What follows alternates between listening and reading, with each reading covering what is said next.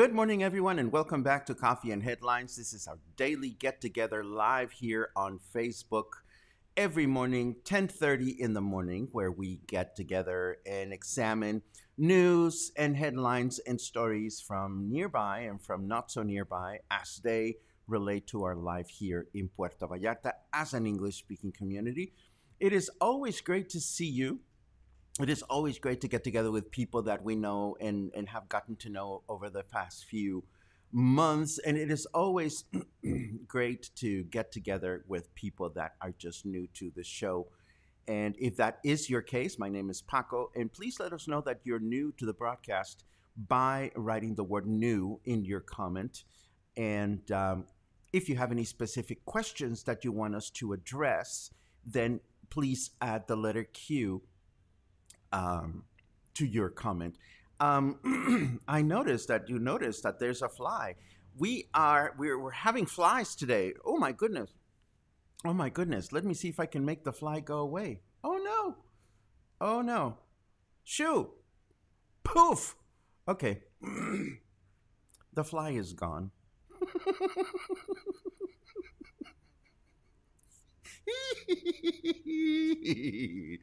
Oh my god. I spent hours looking for the fucking fly. Anyhow, I have to say that today is a good day for news because we have news that make us laugh, news that make us think, and news that make us look forward um, to things in the future. Oh my god. Oh my god. Any Oh my god, you love the fly. I was so worried. I didn't want to offend anybody, but don't you hate it when you're in the middle of something and all of a sudden, boom, pa, you know? Hate it, hate it, hate it. Anyhow, today we are going to talk about all kinds of fun things, but let me tell you, can I tell you about my day yesterday? I went shopping. I hadn't been out of the house. See, now my throat is gonna. Okay, throat is cleared.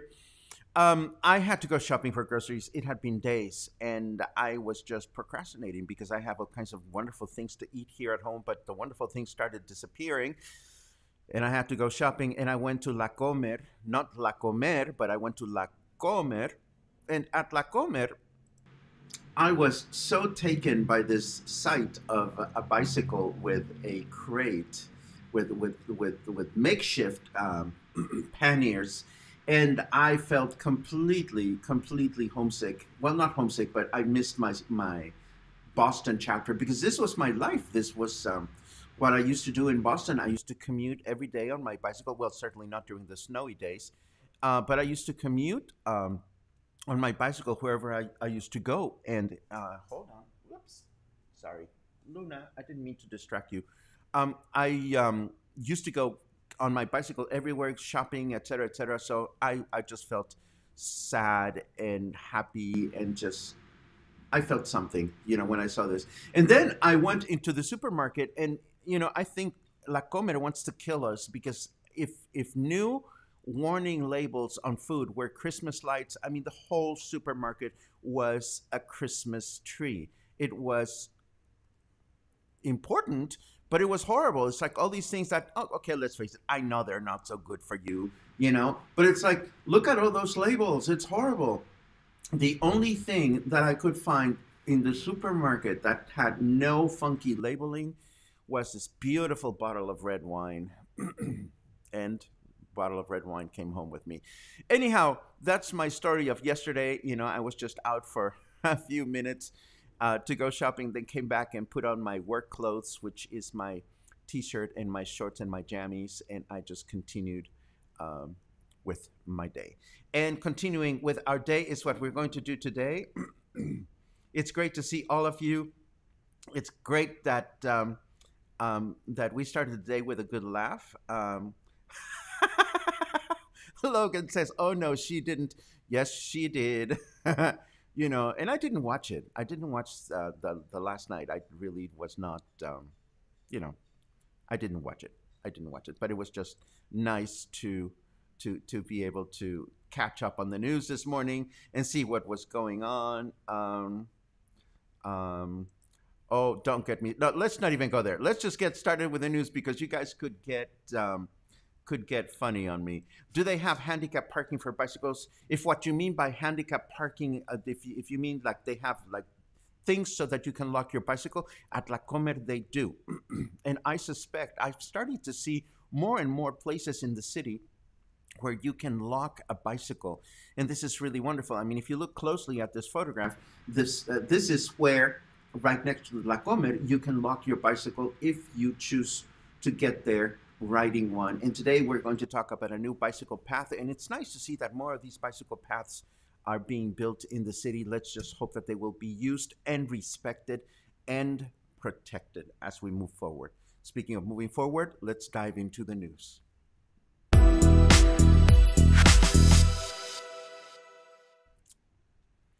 Okay, more of an aftermath of the announcements made by Governor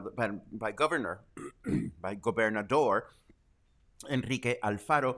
Our government, our city government, City Hall, is saying that there will be immediate shutdown of businesses that are relaxing their sanitary guidelines. No excuses, no nothing. They will shut you down in situ if an inspector walks in and finds out that you are not abiding by the sanitary guidelines that you should be following. This is good. Something else that you may want to know is that, and this may or may not affect us, it's too early for me to tell, but there is a worldwide strike by UberEats. And what this headline tells us is that it's difficult to know whether Banderas Bay and Puerto Vallarta will join the strike. I suppose this has to do with the fact that even though there's a strike, there are people that need to work. So if you find yourself ordering food for takeout through Uber Eats and you are not successful, chances are that it is because the local chapter, or whatever you want to call it, of Uber Eats is joining this worldwide strike. For that matter, if you're feeling hungry and you don't mind a little bit of pad thai or other delicious Thai food dishes, please know that Michael Buford handles his own deliveries using his own waiters. So it is important to know that. Should we go on, well, not we, but should Uber Eats go on strike today, and we don't know how long, if anybody knows of other places that deliver food by using their own transportation method and not Uber Eats, it might be helpful to others if you can mention them in the comments today. This is something very, very sad that I read yesterday, and I don't know what to do about it, but I just thought I would share it because you may want to know that this is happening. As we know, certain businesses have set some strict guidelines for people of a certain age to only be able to shop or to conduct business at certain times of the day.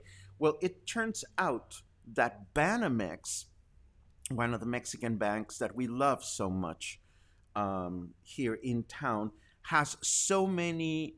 What they do is they give you your turn by giving you a number, and they dispense so few numbers for elderly people that, according to this report by Noticias PB, some elderly people need to wait in line at the bank as early as 2 in the morning, 2 o'clock in the morning, just to make sure that they're going to be able to conduct their business at the bank once the bank open. There is a statement here by someone who says, we arrived at 6 o'clock in the morning and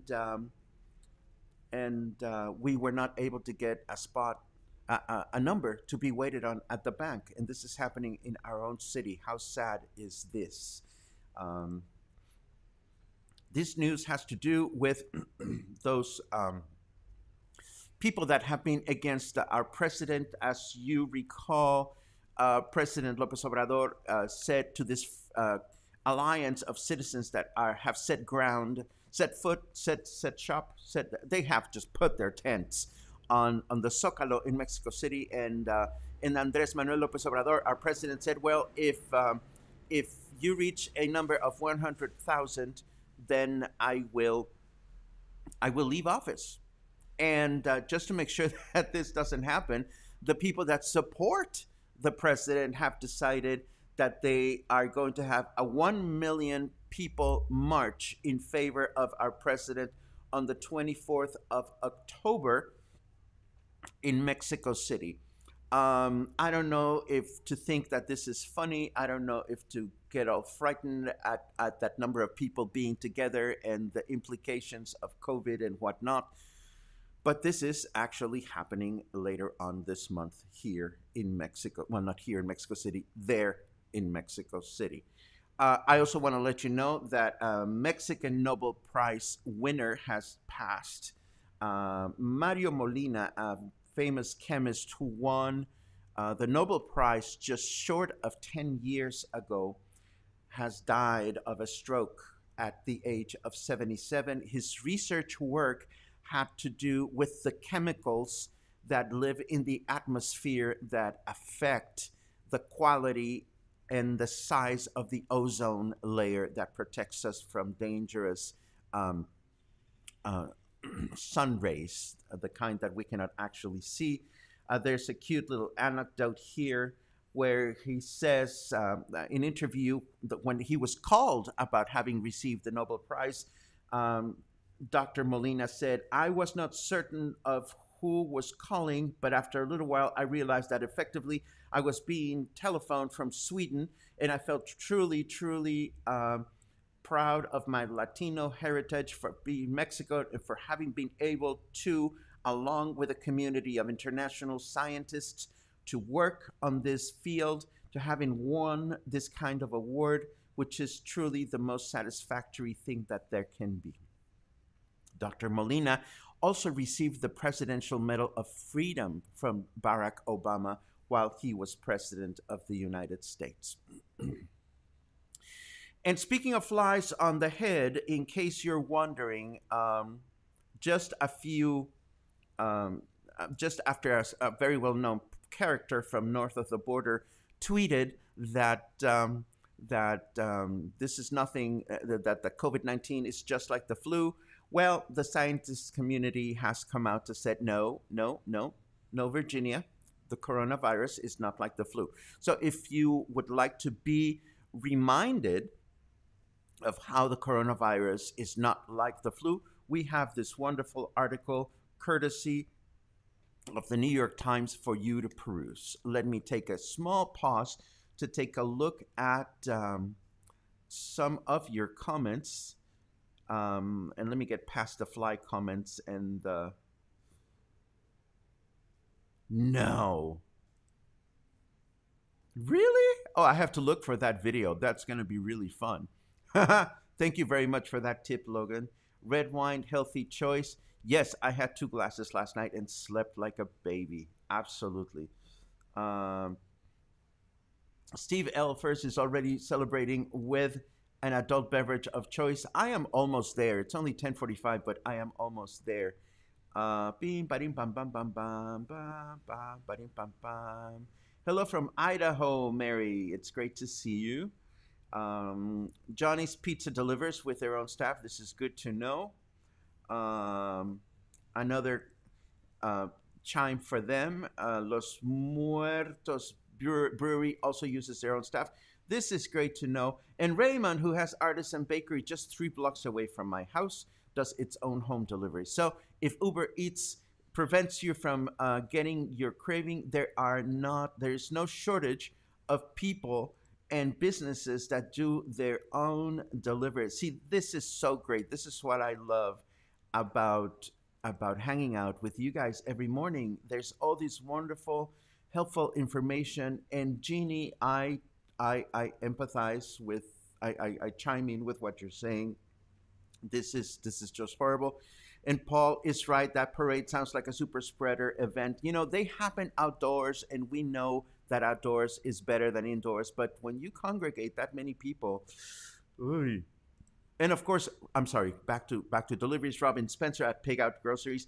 That is truly a great choice because she'll do the shopping for you. Um, let's see. Thank you for that reminder, Pilar Perez. Yes, Dr. Molina was a huge spokesperson of the importance of wearing a face mask here in Mexico. This is true. Uh, no, Virginia. Well. I read. I know of these things. I'm a research dude. What can I tell you? Rita, thank you very much for that. Bonito Kitchen, Basilio, Francisco Villa, Sonora House, Tsunami Sushi, and see here in Fluvial in Versalles, in this part of the city, we are well covered. And Kate, I forgot to mention this yesterday. I was shopping, and this very nice person, this very nice lady, says to me, "Are you Paco?" And I was wearing my face mask, and nobody was watching, and I quickly realized that she had recognized me from Coffee and Headlines. So I had my face mask on, and I went like this. So we had fun. It was great to meet you, Kate. I was so glad to meet you and your husband.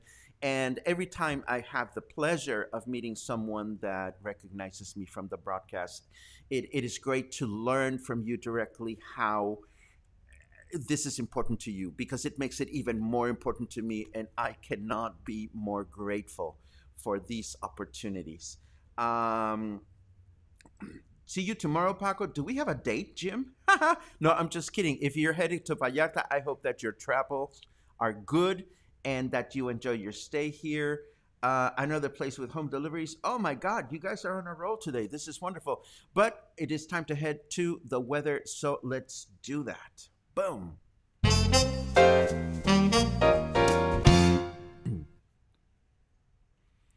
Ah, see, Carrot Weather is proud because Carrot Weather says, "I finally got to show off my remote controlled fly to the world."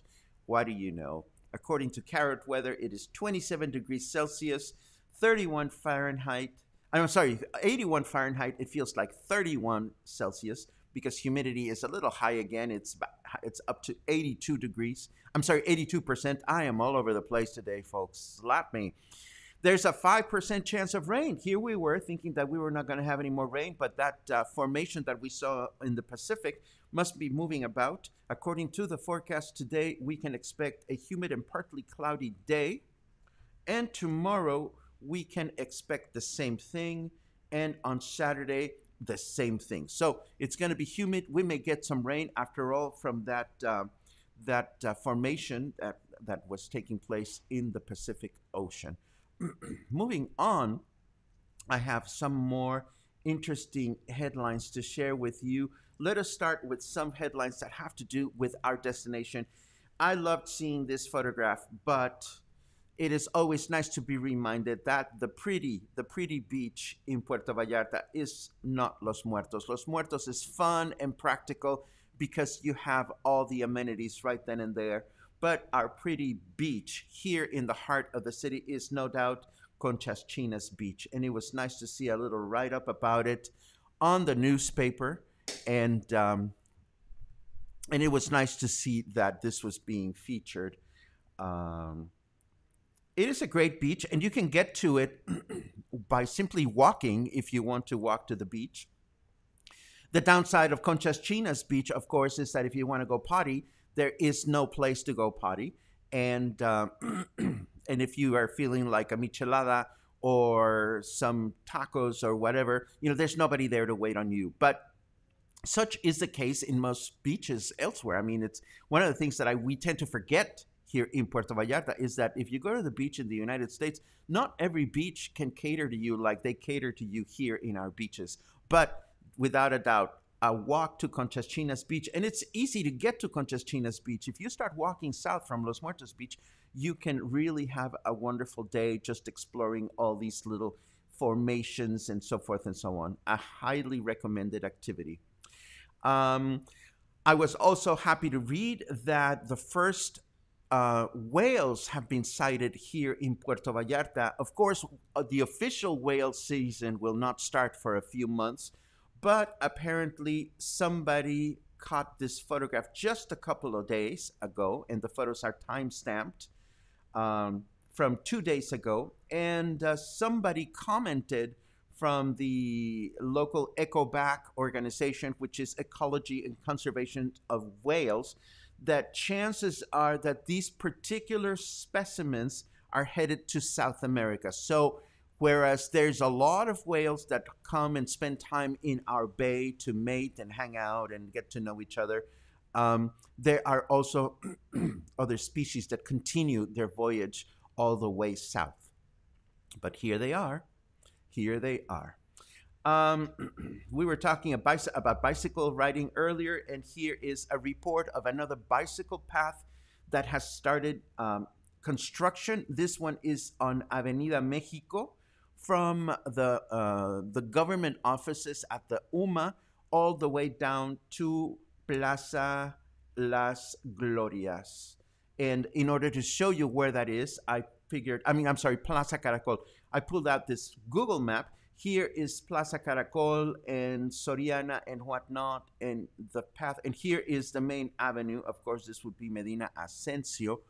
And the new bicycle path heads all the way along Avenida Mexico, excuse me, all the way to the new municipal offices that are located over here. So yet another small step for commuting cyclists to be able to get around the city in hopefully safer way.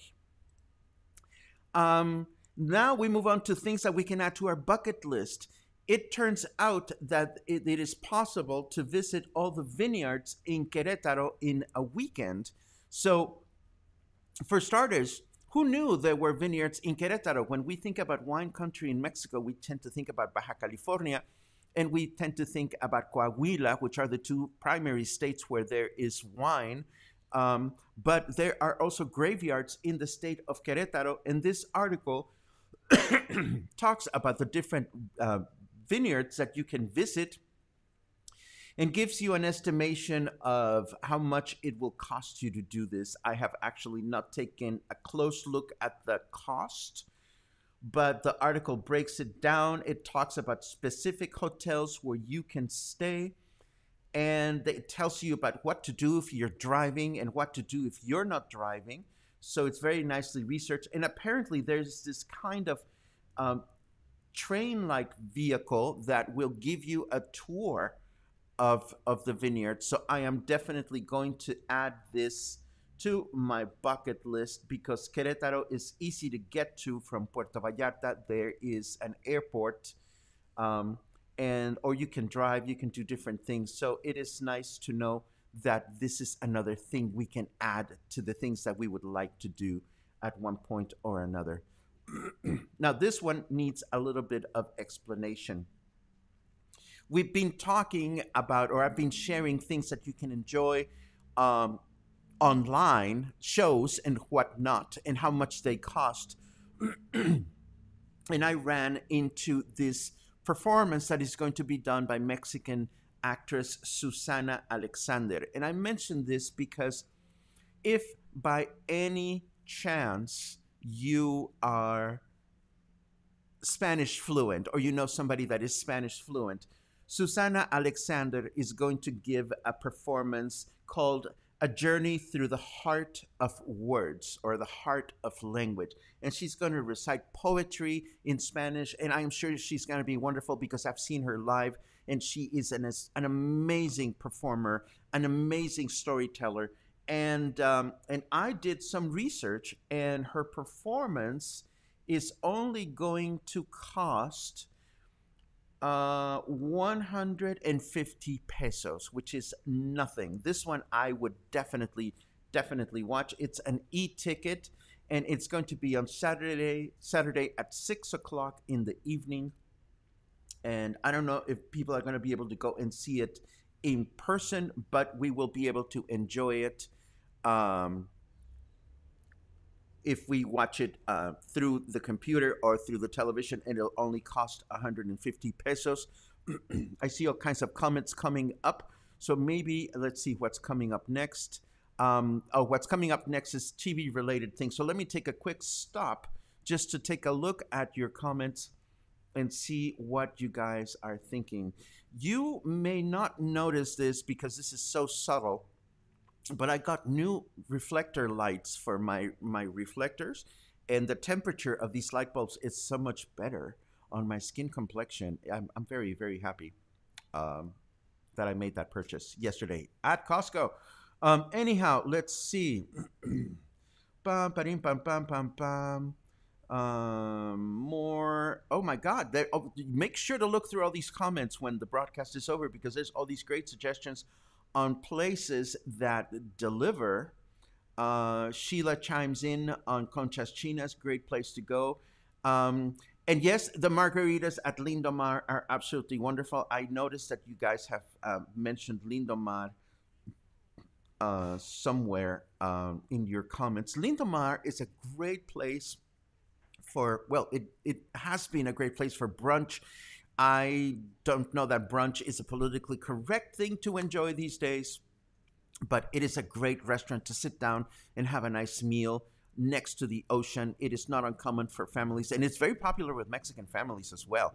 The brunch at Lindomar. You go and have brunch, and the restaurant is right next to the beach, so you can always hop down from the restaurant and continue your day enjoying the water on the beach. Rip chimes in on the bicycle trails in Vallarta. Yes, there's quite a few now. It is a wonderful thing. Terry chimes in on the name of Lindomar. Absolutely. Denise shares a review on the restaurant. Thank you very much. It is 5 o'clock somewhere. Well, it is wine o'clock as far as I'm concerned. So I may just get started early today. Why not? Oh, and Terry tells us that Lindomar is wheelchair accessible. Thank you very much. How wonderful to have you on board, Terry, because as someone that is not in need of additional support to get places, it is so helpful to have you chime in with these kinds of comments because I'm sure that there are other people that are thinking about this, and I am not, and that's horrible. But this is very very helpful. Thank you very much for that. Let me see. Boom, ba-dum, bum, bum. Let's move on to three final comments on things that are coming up on television, headlines rather. Well, while we were quarantining, Ryan Murphy managed to put together a film version of the Broadway musical The Prom, starring Meryl Streep and James Corden. And this is going to be premiered on Netflix on December 11. I look forward to that. I don't know much about the show, but perhaps our friend Alain has seen it and maybe he will tell us a little bit about it. Then we also find out, oh, this was really funny because Macaulay Culkin, who we know from Home Alone, posted a photo on his Instagram account. Here he is as an adult. If I could only get rid of, oh, there she go. Bye bye. Here he is, Macaulay Culkin, wearing a Scream face mask as an adult, and I love his little text. He's saying, "Just staying COVID safe, wearing by the flayed skin of my younger self. Don't forget to wear your masks, kids." And that is a wonderful piece of advice. And the last thing that I'm going to leave you with, and has absolutely nothing to do with anything, but just in case, that you're feeling like flying away somewhere, and just in case you are a science fiction fan and you've wondered about the size and the interiors of your favorite starships, somebody has come up with this amazing YouTube video that compares the actual size of famous imaginary starships we know and love using the city of New York as a backdrop. So watching this will take 12 minutes of your time, but if you are a science fiction fan or you've ever wondered just how large is the Enterprise, I recommend you watch this video. And I'm mentioning it because I talked about it with some friends just a few days ago, and I have forgotten to post it. Let us bring our trusted friend back for our farewell. There she is. In fact, let's put her gently on my shoulder so that she can match my shirt. Your final comments. Let's see. Oh, I had no idea that you used to live in Amsterdam, Michael. See, bicycles are all bicycles rule in Amsterdam. Let's take a look. Casa Bellavista asks, can you cycle to Lindomar from El Centro? I wouldn't because it's riding your bicycle right along the highway and it's a little narrow and it's hilly. So I don't think it's not something that I would do unless I was truly experienced bicycle rider. Does Ryan Murphy ever sleep? Let us keep hoping that he doesn't because his television production is just spectacular. Boom, ba bam, bam, bam, bam. Uh, Saw the prom on Broadway. Thank you, Rita. Lesbian student band from high school prom is helped by Broadway actors looking for a PR stunt. That looks like a wonderful show to watch. I love it. I love it. This is going to be a lot of fun. Anyhow, this was Coffee and Headlines for today. I hope you had a good time. I hope you feel inspired. I hope you some of the news that we shared made you think, and some of the things made you laugh, and then some things allowed you to have fun things to look forward to. And I think we all need to laugh and have fun things to look forward to. That was it. If you like the show, spread the word. If you really like Coffee and Headlines, feel free to buy us a coffee. And if not, just don't tell anyone. Just don't tell anyone. But seriously, hopefully we'll see you again tomorrow. Have a super day and stay happy, stay calm, stay kind, stay connected, and stay in touch. Have a great day.